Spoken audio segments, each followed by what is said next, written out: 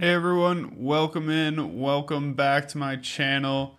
I have a really exciting one for you today about replacing subjects with VACE. So this is pretty simple workflow. We're gonna generate a pose image in the same pose as our subject of the video.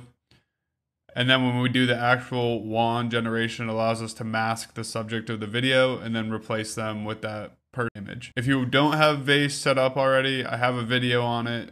Go over and check that out, get familiar with VACE first, then come back and we'll go through how to do this workflow.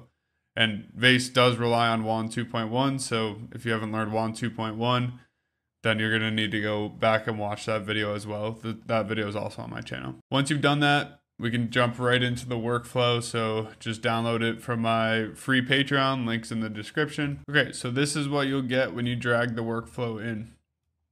So the first thing we're going to do is use a ControlNet to generate the replacement first frame. VACE works best if you're using a driving video like this, when you pose the subject in almost the exact same pose that the original subject was in. So that's why we're going to use the first frame in a ControlNet. If you need a specific character, you can try something like IP adapter or pull ID or a LoRa. A Flux LoRa is going to be your best option for sure. What this does is it gets the first frame, passes it into the ControlNet, and then we get an output image. All right, so let's run it. And if you want to give a description, we can put one in here. Let's say a woman with blue skin talking. And one note here, the Instant X Flux ControlNet does take quite a bit of VRAM. So I did put a SDXL option in here as well. If you can't fit this into your GPU, SDXL uses quite a bit less VRAM. Okay, so we got this image of this blue woman. So we can save this off and then turn off the ControlNet or the Flux ControlNet. Oh.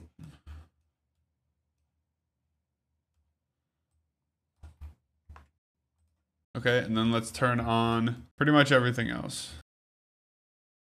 Okay, so all we need to do is drag in that picture that we saved. Make sure our height and width are correct. Okay, and then go down to your points editor. You can either use this image, so the actual first frame, or you can use the image that we just generated to do this masking portion. So I prefer to use this points editor, segment anything. You can try Florence too, but I find that you can run into some problems. This I find to be really easy. So all we do is we put the green dots where we want to mask, and we put the red dots where we don't want to mask. So shift left click creates green dots, shift right click creates red dots. All right, so that should be pretty good. Let's see what kind of mask we get. Okay, so there's our mask, really good. It's pretty much bang on just over the woman talking. All right, so now we're gonna generate the video. And then after the video is generated, we're basically gonna use this image composite masked node and cut the woman out of the generated image and paste her over the original one.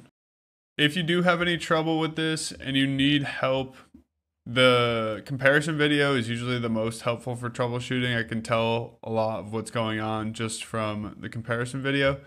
But you can see this is already a way better quality generation than I showed you in the original VACE model video. So really important to get that pose correct right off the bat, and you should get a much better generation after that. Okay, so that is it for this video. If you need any help troubleshooting, head over to the Discord. The Discord is the best place for me to help you with troubleshooting. Follow my other socials. I just created an X account where I'm just going to be sharing some random thoughts about AI throughout my day. I appreciate all the support I've gotten from everyone up to now. It's been really cool to see. I have a really awesome face swapping video, and it's going to be better than Reactor, I think. So don't want to miss that one. And that's it for this video. I'll see you in the next one. Thanks for watching.